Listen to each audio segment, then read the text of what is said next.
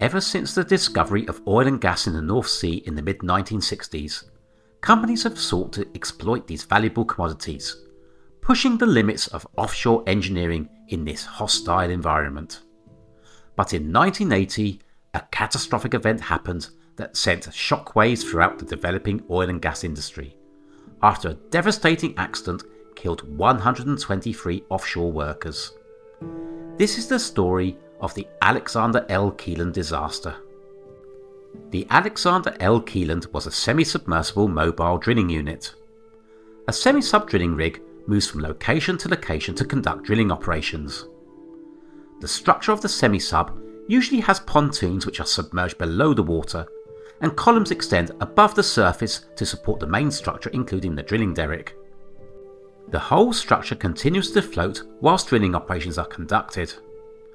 Older rigs are moored in position using anchors, although modern rigs tend to have thrusters that use dynamic positioning to stay on station during operations.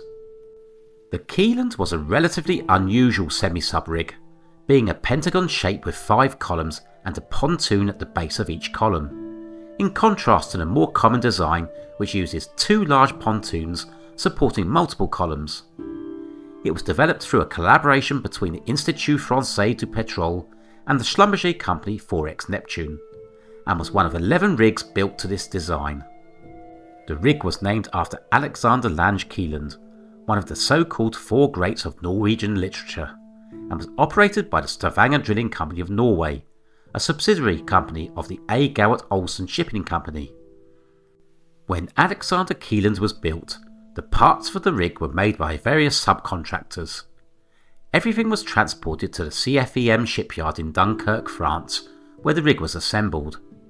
It measured 85 metres by 80 metres and had a displacement of around 14,750 tonnes. The Kielland was completed and delivered on June 5, 1976. The rig could also be used as a floating hotel, or flotel for short, to provide additional living quarters for offshore workers on oil platforms. By 1978, additional accommodation blocks had been added to the platform, so that up to 386 persons could be accommodated on the rig. In 1980, the rig was awarded a contract by the American oil company Phillips Petroleum to provide accommodation for the Edda 27C platform. The Edda was one of the platforms used on the huge Ekofisk oil field, located in the Norway sector of the North Sea, about 200 miles southwest of Stavanger, in a water depth of around 70 metres. Early in the evening of 27th of March 1980, more than 200 men were off duty in the accommodation on board the rig. Conditions were stormy, with dense fog, winds gusting up to 40 knots, and waves up to 12 metres high. The Kielland disconnected and moved away from the Edda platform on its winches, waiting for the weather to pass. Just before 6:30, workers on board heard and felt a sharp crack. One of the rig's 5 columns separated from the main structure, and the rig quickly listed to 30 degrees. 5 of the 6 anchor chains had broken, and the last remaining one was preventing the rig from capsizing. The radio operator on board the Kielland immediately sent a distress call. "Mayday, Mayday, Kielland listing." The call was picked up by ships and other installations in the area, and ships started to move to help. But there was no standby vessel on location to provide immediate help. The workers on board the rig were scattered around the installation and used various escape routes to get to the lifeboats. The Kielland had 7 David-launched lifeboats and a further 20 20-man life rafts. Efforts were made to launch a number of lifeboats, but the listing of the rig made launching them difficult. Lifeboat 4 was lowered to the water, but only one of the hooks unlatched. The hooks would not open on load. A safety device did not allow release until the strain was removed from the cables. But because of the angle of launch, only one hook activated. Hanging by the remaining hook, Lifeboat 4 smashed against the side of the rig. Other lifeboats were attempted to be launched. Lifeboat 1 was lowered to the water with 26 persons on board, but failed to detach from the hooks. An axe was used to hack off the final hook to detach the boat. Lifeboat 3 was lowered to the water, but failed to detach. It was thrown against the underside of the rig and crushed, tipping the occupants into the sea. In total, only one of the lifeboats was able to be launched successfully. Many workers refused to get into the lifeboats, thinking it was unsafe to launch them, but also thinking that the rig wouldn't really sink. Some were washed overboard after being struck by moving debris. An S-61 helicopter arrived on the scene, but could only watch on in horror as it did not have rescue equipment on board. A personnel basket was lowered to the sea by the Edda platform, which managed to rescue 7 to 8 people from the water. As the rig listed further, many people clambered onto column B, clinging onto the mooring cables. But several were killed when that final mooring cable broke. After 14 tortuous minutes, the rig then capsized rapidly. Most of the rig's personnel were now in the icy cold water. March is the coldest time of the year for sea temperatures in the North Sea, with survival times of around 1 hour. So getting rescue boats to the area was now crucial. The first ships arrived on scene at around 7 o'clock. By this time, the workers had already been in the water for around 20 minutes. Some survivors were rescued from the water, but the foggy weather made finding survivors difficult. One vessel, the standby vessel Silver Pit, arrived on the scene after 1 hour. Ironically, this vessel was also heavily involved in the rescue of survivors of the Piper Alpha disaster some years later. They could hear screams and voices in the fog, but despite their best efforts, were unable to locate the workers.